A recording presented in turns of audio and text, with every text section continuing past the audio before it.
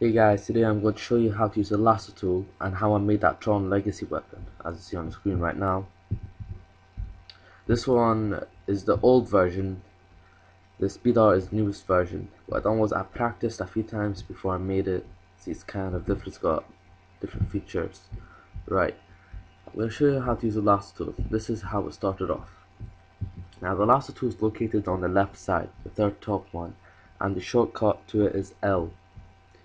What I do is I use a polygonal lasso tool.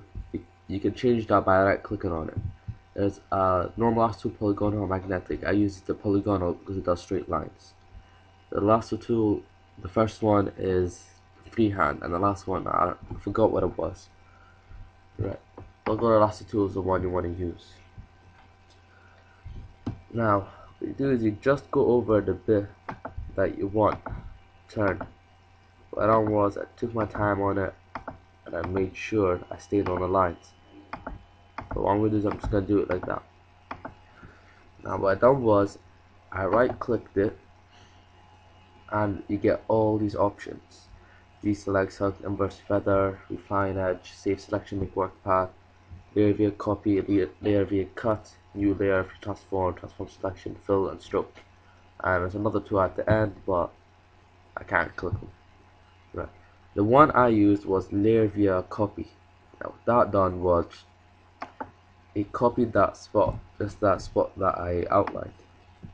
Copied that, and what I done was I kept it in front of it, and I downloaded a Tron style. You can probably find that. It's a Tron style. Then you just click on it, and then it just does that. And what I done was I just kept doing it for each side, for every bit, and then eventually I got this. Eventually I got that. Then I layered on. I used the pen tool to stroke, make these extra lines. There's a tutorial for that. Now, the last tool also cuts out objects. Like, I select this part, you have to join it again, and then you click V, goes to your cursor, then you can cut it out, then move it where you want. Let's see what else you can do.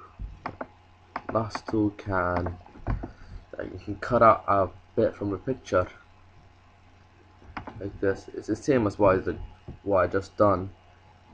It's the exact same, but you know, the way I done it was a shortcut. This is the same thing. The last tool is also like, say I want to color in this spot only. So what I do is use the last tool, you put on the brush, just make it bigger, and as you see, only colors in that bit, doesn't color any other bits. Alright, thank you guys for watching. Comment, rate, and subscribe.